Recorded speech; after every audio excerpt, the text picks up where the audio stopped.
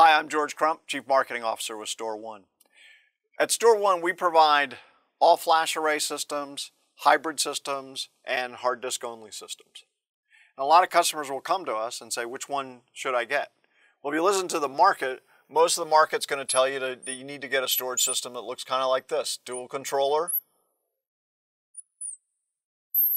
and a single tier of flash, which we would of course refer to as an all-flash array. Now, clearly there are workloads that need this type of performance. Maybe you have Oracle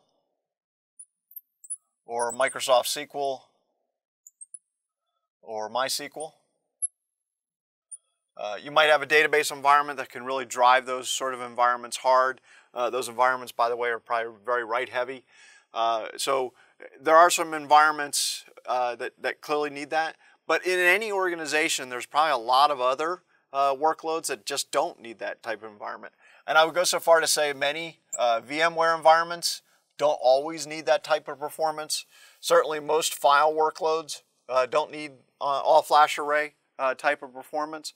And so you want to be able to mix things up.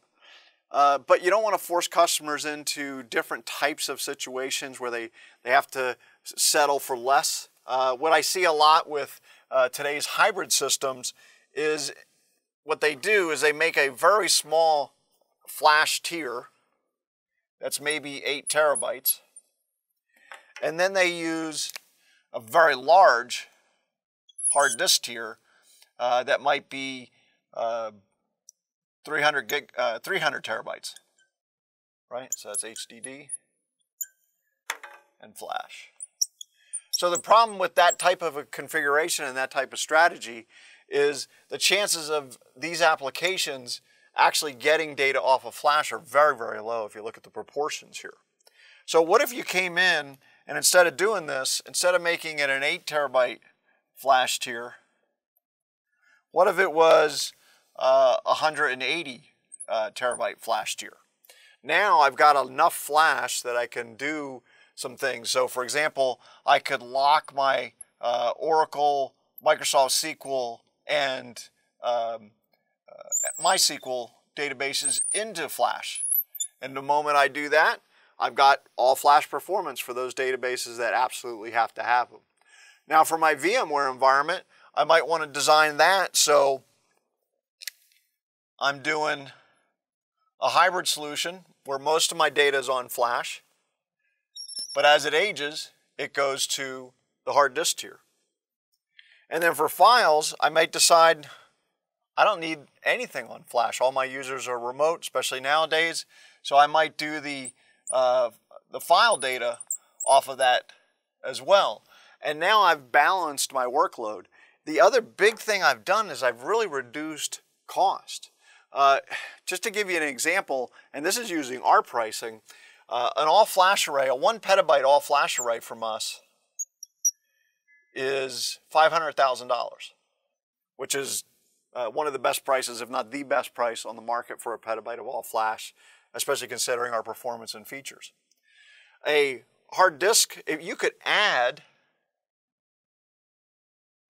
1 petabyte of hard disk to that system for about $100,000. Right? And so the combination now is you got a 1 petabyte flash tier and a 1 petabyte hard disk tier. That's a significantly difference in price, and you could see where the savings is, right? So when all flash vendors say they've reached price parity with hard disk drives, I don't know where they're getting their hard disk drives from, but typically speaking, a hard disk, the capacity in hard disk is about 10 to 20% of the price of the flash-based system. So what we think makes the most sense is this hybrid sort of model where you're using both technologies at the same time. Now, the other option here also, of course, is our all-flash array next, which is a system that is, again, would have your controllers and then would have a Intel Optane tier,